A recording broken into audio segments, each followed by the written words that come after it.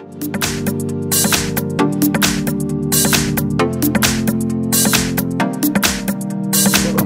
front of me is a HUAWEI P Smart from 2019, and I'll show you how to add a fingerprint. So we'll start off by opening up the settings app, then go all the way down into security and privacy, as you can see. And then you will have the fingerprint ID right here, so you can just tap on it. And then fingerprint management. Now you will need to add a locking method of something else than your fingerprint, which you can choose either default as a PIN, but you can click on it and you have a choice between the 4-digit PIN, custom PIN, which is this one, pattern, and password.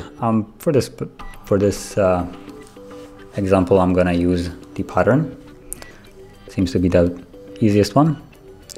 And now I'm gonna draw and redraw the pattern, and once I'm done, I'm just gonna click on done. And from here I will need to add a new fingerprint, so let's tap on it.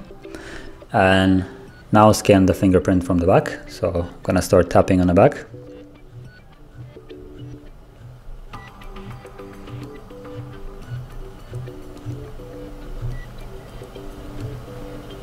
Okay, and once it's done, you have the option to rename it, so you know which, let's say, finger you added, or you can just keep it as it is and just tap on OK.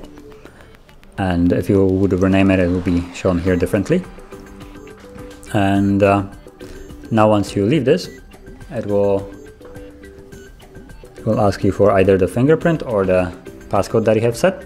So I can now tap from the back and unlock the device automatically, or by using the pattern that I have set. So that is how you set a fingerprint ID. Now, if you found this video helpful, don't forget to hit like, subscribe, and thank you for watching.